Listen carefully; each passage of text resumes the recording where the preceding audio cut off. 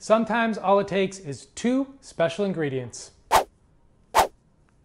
for one special pasta.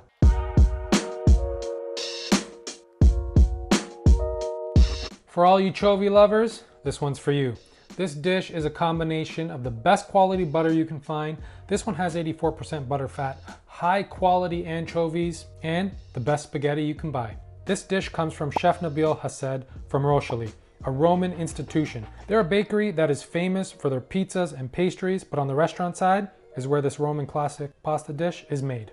Chef Hassed doesn't use fire from a gas stove and uses the pasta water and steam to slowly melt the butter and anchovies.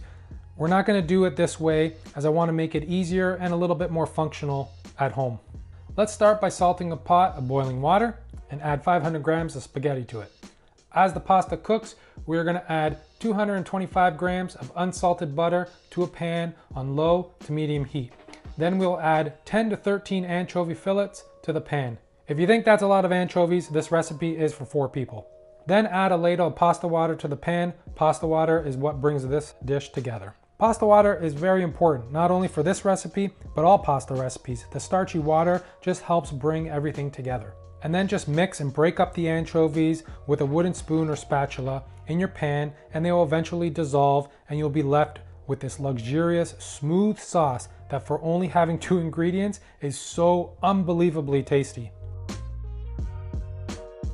Take your pasta out just before al dente so we can finish cooking it in the sauce. Add another ladle of pasta water, and now it's my favorite part, la mantecatura, mixing and tossing to marry the sauce and pasta. Keep doing it until the pasta is well coated and the pasta is finished cooking, adding more pasta water if needed. You're left with spaghetti that may look plain, but is silky smooth and filled with umami flavor. Serve up a plate, garnish with an anchovy, and dig in.